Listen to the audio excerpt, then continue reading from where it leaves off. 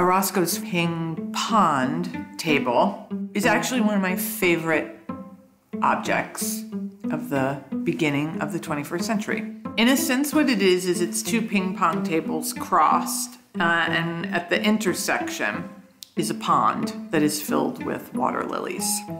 You find yourself with an immediate conundrum. What are the rules of this game? You're being asked to play rather than to contemplate. And that was an incredible way of thinking about not just art, but actually democracy. Like, the true meaning of democracy is that we are always in an act of negotiating what the terms of engagement are going to be.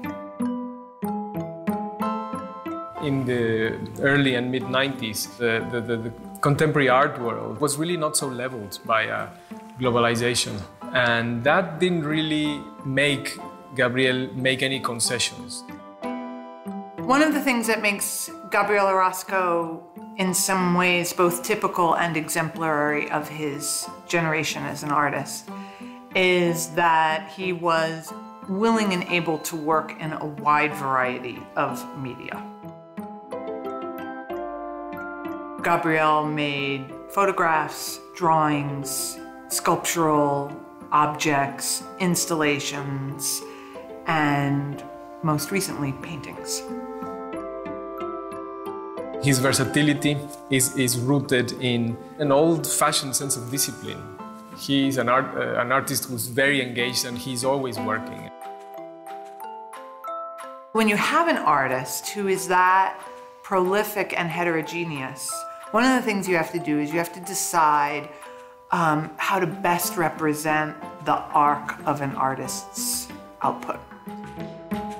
His ambitions as an artist were big. However, he was making work with extremely modest means and quite unexpected means. At MOCA, we're particularly lucky because we actually have a variety of the types of things that Gabriel Orozco has made. The ventilators, which is a suite of ceiling fans, and then rolls of toilet paper are affixed to the blades of the ceiling fan. So as the ceiling fans turn around, this toilet paper kind of waves in the air. As an artist, he's taken these amazing leaps, isolating one piece of experience from the world and bringing it into the context of an art exhibition. A lot of his works are not generated, in the confinement of a studio. Many of them really have this connection with experience. Those doodle-like drawings, they are speaking to this very quotidian way of being in the world as an artist. A kind of creativity that is occupying all of the day, every day, without borders.